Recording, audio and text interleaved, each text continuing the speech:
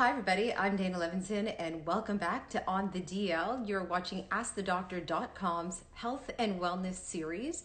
And today is Wednesday, and we have a special guest today. We have an NHLer joining us today talking about what life is like in isolation and being a professional hockey player. Chris Tanev is joining us right now. Canuck from Vancouver. He is coming live, and I'm excited to meet you virtually, Chris, and I'm excited to chat with you. Hey, Chris. Hey, how are you? How are you doing? Awesome. How about yourself? I'm fantastic, and I have to tell you that my credibility in my house right now is like up here because I am chatting with you.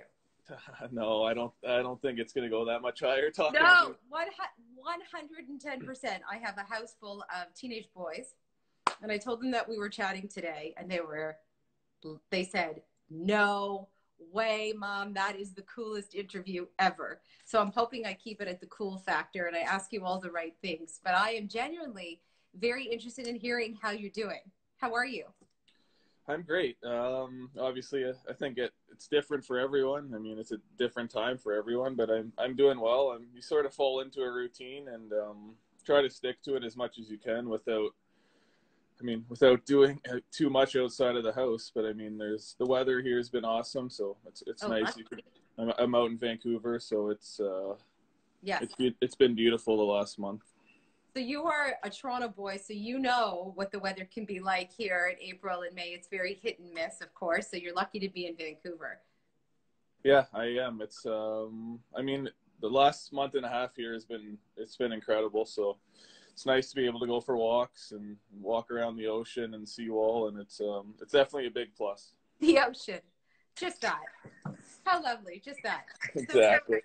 So who have you been isolating with? I know you have your beloved dog, Riley. Yeah, just me, Riley, and my fiance, and that's it. So I mean, Oh, that's fantastic. Yeah, That's amazing. Do you have Riley with you right now? I can get him. Yeah, I'll find him. I want to see your beautiful Riley. I saw a picture. I thought I am a huge dog person, and we are in the middle of negotiations in my house right now when it comes to what dog and when we're getting a dog. And one of my sons loves pugs. Yeah, you can't go wrong with them. You can't go wrong with a pug. Are we getting a tour of your house right now, Chris? Basically, yeah. That's awesome. Thank you. How nice. Lovely. Where's that? Oh, Riley! Look at you. Wait, let's see you. Where's that? Let's see you. Sorry. Where's he? Oh,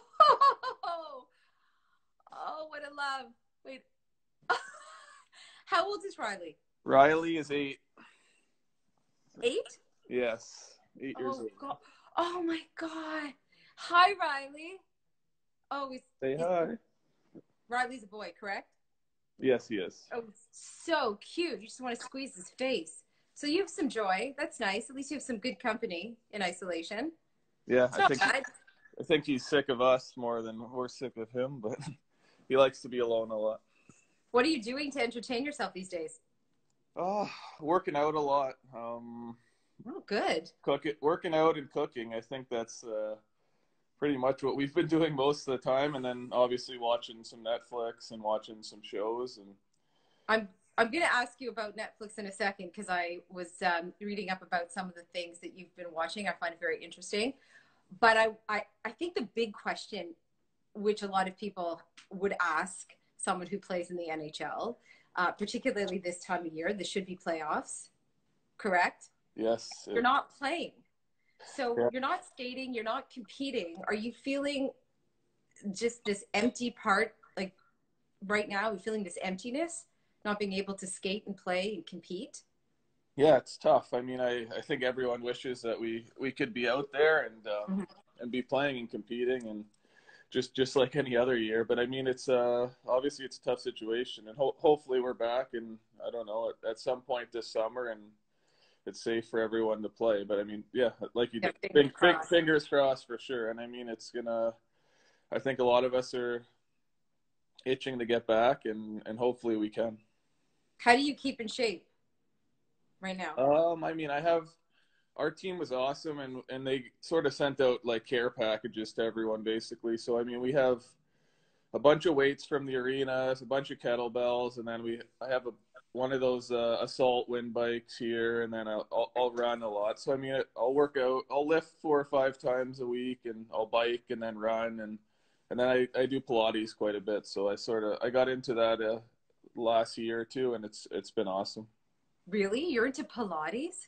Yeah, I find it's helped so much. I wish I started doing it earlier in my career. What about Pilates do you like? It's all about your hips and your groins and your low abs and engaging everything. So I mean, it helps with the stability and I mean, hockey players tend to have hip and groin issues, so it helps maintain and keep everything strong. I've wanted to try Pilates for a while. I do so many things, and I keep saying to myself, I can't take on another activity, but that's on my list. When all of it's on my list, I would like to try Pilates Yeah, for sure. I would recommend it to anyone. I find Really? it's Okay. very tough. Yeah, That's amazing. So you are working out, you're keeping in shape, obviously. I mean, it's a part of, it's like getting up and breathing. You've got to, right? So you're keeping that, which is great. I mean, I assume that's helping you mentally as well and emotionally, exercise. yeah. I mean, it's something that you have to do, and I mean, we got to be prepared to come back at really any point. You don't know when they could potentially say you have to be back, or when training camp might start, and things like that. So I mean, you don't want to fall too far out of shape where you don't have time to get back into I mean, it's going to be quickly back into game shape if we end up coming back. So I mean, trying to stay and maintain your weight, maintain your sort of as much as you can your game shape, which is tough obviously without skating. Yeah. So. Yeah, it's hard because obviously you're not skating and your whole routine is off, right? So training is, are you training with the team virtually at all? Or are there any kind of virtual training sessions, or it's all on your own? Most of it's on our own, but they send us programs. So I mean, there's an app that we use where they'll shoot out guys individually each a program every day of the week, and then we have optional like Zoom yoga classes and things like that. Really, Zoom yoga classes? Yeah, That's amazing. The yeah. So Canucks I are mean, doing Zoom yoga classes. I love it. Someone they're just asked if you're rollerblading at all.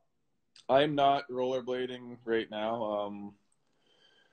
I don't know. I don't think it translates too much to the ice. I've played roller hockey my whole life growing up till I was about 18.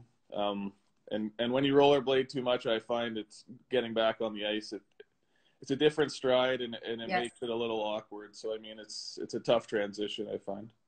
So you said you were doing some cooking. What kind of cooking are you doing? Ooh, everything. I mean, I love cooking in general. So I mean, it's sort of a Wait, rewind. What'd you say? You like cooking in general? yeah. I mean, we try to cook here as much as we can. So I mean, it's Love that. and I know you guys have had Mudo on the show quite a bit. So I mean, we've learned a lot from him working out with Gary and eating his food every day. So I mean, it's you try to stay healthy and eat properly. So I mean, as far as nutrition wise, it's almost easier. It's easier to stay healthy right now as far as what you're eating because we're cooking almost every meal, and you're not on the road half the time, and you don't have to eat out all the time. So I mean, when you can cook, it's easier to stay healthy. I know Chef Andy had logged on and was watching at the beginning. I don't know if he's still watching, but I'm sure he'd be so happy to hear that you're eating well. He always finds that inspiring, and we have been working together now for a few weeks, and I've changed the way I've been eating, and I feel so much better. Just little things I have tweaked in my diet, and I feel so much better. I have always felt like I've eaten healthy, but this is really taking it to a new level. So I love hearing that from an athlete because it just feels validating, which is amazing. What's one of the things that you're cooking that you love? Ooh, I mean, I like making ribs. I like making steaks. My fiance makes some good soups and chilies that are fairly healthy. So the last week or so we've got more into that where we've been trying to make some healthy stews and healthy chilies and soups where we can sort of munch on and snack on all day. Sort of at the start of the quarantine, we were cooking I think a little more, some more chickens and roasted chickens and steaks. Good. And we've sort of transitioned into some healthier soups and things like that. We're trying to switch it up as much as we can. So are you missing your team? That must be a huge part of this too. You must be missing seeing everybody. Yeah, I mean, it's when you see them every day for almost the whole year, you get pretty close, and I mean, you see them more than your family in a lot of cases. Sure. I mean, it's tough to be away from everyone, but I think everyone does well and keep in touch. And I mean, there's so much social media out there; it's easy for guys to stay in touch and have a little here and there. And Yeah, yeah, for sure. Someone just sent a question and asked, how many hours a day are you working out? it depends on the day. So I mean, you sort of try to go into summer mode, obviously minus the skating, but I mean, I'll usually do a lift in the morning. That's an hour and a half, and then I'll either do a bike ride or go on a run. And then a couple times a week in the afternoons, I'll do Pilates for an hour. So I mean, it depends on Nice. the day. So That's yeah, a lot. I mean, Yeah. some days it's 4 or 5 hours. Some days it's an hour and a half. So Wow. And may I ask, is your fiance from Toronto as well? no, she's from Rochester, New York, actually. Oh, right. So yeah. Okay. Nice. Very nice. So it's nice that you guys are together. And because Yes, your family, you have a brother in Pittsburgh, correct? I do. And Yes. your family's here in the Toronto area?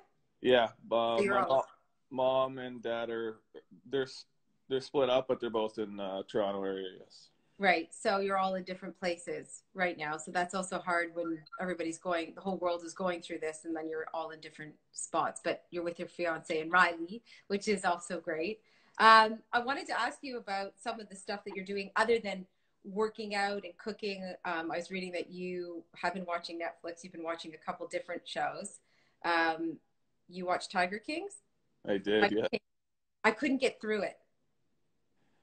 Did you like I I sort of struggled to get through it at the start, but then I almost got I sort of couldn't comprehend on Yeah. what was going on with these people, and Yeah. then it sort of like glued me in to I needed to see more and understand what they were doing and going through. But I mean, yeah, we watched that and fairly quickly actually. And I think the other one, is it Ozarks? Is that how you pronounce it? I think. Yeah, it was Yeah. sorry. Yeah, my husband was watching that as well. And you watched Unorthodox? I did, yeah. So did I. I was glued. Glued. I couldn't put that down. That was Yeah. surprisingly very good. Yes, Did you like that one?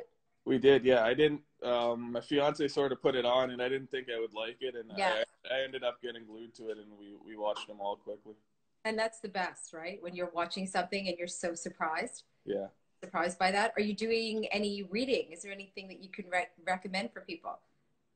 I'm not much of a reader. I've sort of started to get back into doing some schooling actually. So I mean, I'm getting back into that. But my Kendra reads a lot. I mean, I could ask, what's a good book you just read? Long Bright River. A Long Bright River. Apparently, Okay. it's very good. So she was into that. Yeah. Okay. And you just said you're getting back into school. What are you doing with school? Yeah, I've just taking taking a personal finance class, and I didn't graduate when I went to school in the States, and I left early and didn't graduate, so I figured in the downtime right now I'd get back into it a little bit. I want to ask you about school in one sec, but I'm getting questions. I don't know if you can see the questions coming in. Two people had asked you to show Riley again. And another person had asked if you or anybody from your team are getting updates as to when you'll play again. I know it's probably not. Yeah, I mean, we're looking for updates, I think, just as much as everyone else. So Exactly. it's so much unknown right now. Exactly. I mean, I think it's going to be based it's going to be up to the governments and all the health ministries and things like that. But I mean, I read that the health minister of BC approved Vancouver to be a host city if that potentially happens. So I mean, that's some good news. That's great. Yeah, That's fantastic. that's about it. I mean, we're all in the same boat. I think we want to find out a date or potentially when we could be back. But I mean, it's sort of a waiting game right now. Here's another great question. Someone just asked, how would you feel about playing, but playing in an empty arena? So you're playing basically for a television camera, but not for a live Yeah, audience. How do you I feel mean, about it's obviously not ideal. It'd be very different. Yeah. But I mean, at this point in the world right now, I think everything is going to be different, and people are going to have to make sacrifices. And if we do come back and play, and it's going to be in front of empty arenas, and I think at some point you're going to have to get used to that. Do you think that would be sustainable, or do you think it would change the game, ultimately change the game? I mean, I don't know how long it could go on for, but I think in a short period of time it would be fine. I think a lot of people at home would definitely tune in to watch games, and I mean, I think as far as that, there'd be a lot of viewers, and I mean the atmosphere and things may not be the same, but I mean it's definitely something. I think something's better than nothing. So I agree. I agree with you. And as I said, I have a house full of teenage boys, or I'm not teenage girls too. Love hockey as well. yeah, But they're watching reruns. Like yeah. hockey is always on in the background in my house, and I was like, "What are you guys watching? There's no hockey on right now." So they're just watching reruns of hockey. So it wouldn't matter if to them it just get you guys back on the ice. That's how they're feeling, and I think the majority of hockey fans are feeling the same. I'm not belittling the experience of a live hockey game because that in itself is incredible. But like you said, just get back on the ice and start playing, right? Yeah, Would, I think I feel the same way. I think it's gonna go through transition and small steps at a time, and I think that would be the first step. So, are you in touch with? I know your brother's in Pittsburgh, and he's also in the NHL. Is there anybody else? Are you in touch with any other NHLers other than your team members and your brother? yeah, I mean, I talked to quite a few guys throughout the league, and I mean, it's I think everyone's in the same boat. Whether guys have gone back home to Europe or back home to where they live in either Canada or US. So I mean, there's everyone's sort of all over the place. Some teams have guys that are most of their team has stayed in the location of the team. Some guys have some guys have teams where most of the guys have left. So I mean, I think every team's in a little bit of a different boat. Are most of your teammates in Vancouver, or did they go back? Did they go back to other? A lot of guys have gone back and forth, or sorry, not back and forth, but back to where they're from. So I mean, Right. we have a lot of guys. We have a few Americans, a few Europeans, a bunch of guys from Yeah. Toronto. So I mean, we have a pretty good mixed bag of guys. How come you didn't want to come back to Toronto? We just thought that the situation in BC was a little bit better than it was in Ontario, and then the weather here was awesome. So I mean, if we could get out, and we live right on the ocean here, and we could take Riley for some walks and enjoy some sunshine, it would be better than what was going on back home in Toronto. Sorry. I can tell you wholeheartedly, and I'm not just saying this because I'm speaking to you live, but if I had the opportunity to be by the ocean, be where there are mountains, I would leave Toronto in 2 seconds and isolate myself somewhere there for sure. So I only asked because people were asking if you had plans to come back. What are your plans in terms of school? So you said you're taking a course for finance because you didn't finish? Yeah, I only went to university for a year, and then I left. So I mean, I'm just slowly starting to get back into it and see where it goes. I mean, hopefully it goes well, and then I can sort of snowball that into maybe graduating a few years down the road. But I mean, it's still a long way. Were you going to do that anyway, and you just got a jump start during this? Yeah, I mean, I sort of wanted to go back. I put it off for so long now, and I felt like with the potential of us maybe not coming back or maybe getting a few months off, it was a good time to maybe get back into it a little bit because we have so much free time now. So I don't want to embarrass you, but I'm going to embarrass you. There are two huge compliments doing some research about you. One, you being considered one of the best defensemen in the league. The second, you're considered one of the smartest guys in the NHL. I didn't know that, but Yes. I don't know who voted on that, but I mean, that's your reputation, that you are a very intelligent guy, very smart guy. And so you're talking about finances. So what would your plans be once you are not playing anymore? Do you have these ideas of going into finance, going into the world of that world? Potentially, but I mean, I'd like to stay in the game when I'm done, and hopefully I can play another 6-7 years and stretch my career out. But I mean, I think having education and knowledge about things can go a long way in whatever career you choose. I haven't really dialed anything in yet, but I mean, as I get older, I think I'll look into that a little bit more. Someone just said that you are an intellectual, which is very nice. And Riley's getting a lot of love here. We're getting a lot of love here. Does Riley get a lot of love when you go out in the world? People stop Riley? Oh yeah. Riley's more popular than I am. So I mean, I appreciate you bringing Riley onto the camera. He's really making my day for sure. We're going back and forth between all the different breeds. Pug was right up there. I don't know. I mean, if you want a low maintenance dog that likes to sleep and eat and play and snuggle, and Pug's your type of dog. Okay, he's up there. We were thinking potentially a golden. I had huskies before, so I'm into like big furry. Yeah, that's very different. I mean, he's furry and sheds a lot, but I mean, I think they're definitely different than a golden or a husky. That's for sure. So, what are your plans for the next couple of weeks?